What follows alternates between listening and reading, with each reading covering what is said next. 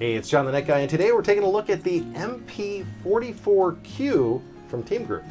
So there we go. This is the drive. It's the same 2280 PCI Express Gen 4x4 here.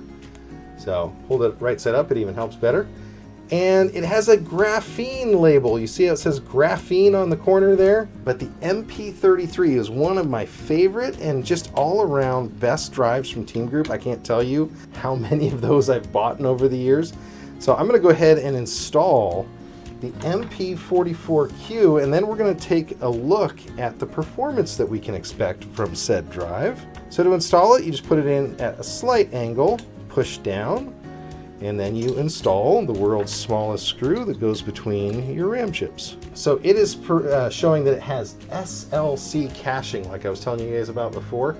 So SLC caching makes it go a little faster. It's 3D QLC NAND, so this is quad level now, and it's a 1 terabyte unit here. Label with graphene, which is the graphene label, but it doesn't really do anything for the unit itself here. But let's go ahead and fire it up. We're gonna see how well it does. Test NVMe. Okay, so now we're gonna test the MP44Q through the same exact test. We're gonna see it run here. There's a very small amount of SLC cache. Now, when I say very small amount, it's a few gigabytes. And so this is not gonna stand up very long to this. So that's what we start out with. We're at 32.6, so 3200 megs. We're gonna see what it ends up with as a final here in just a second. So sequential write, 3422 is the sequential write maximum there. And it has a whole range. And now we're gonna do the sequential read. So this one's a little bit faster. I'm just looking on the box to see if they give us a actual number. It's not saying a specific performance. Oh, this is the one that claimed read up to 7,400 megabytes per second. Not quite. We're at 3,400 right now, and a write speed of up to 6,500.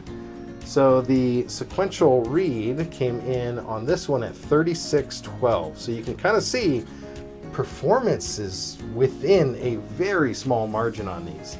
So either we're bottlenecked or they're using very, very similar architectures and chips, which I believe is the case. So we're doing a rand write and we're getting about 1500, and the total is 1543. That's faster than the NV3. So that's really good to see that we're getting a little bit faster on the random write. We're gonna do the random read now.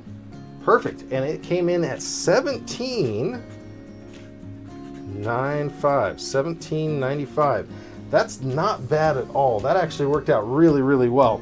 So the performance on this one takes us into the lead in some categories. So that is from Teamgroup. I've been really happy with all my Teamgroup drives.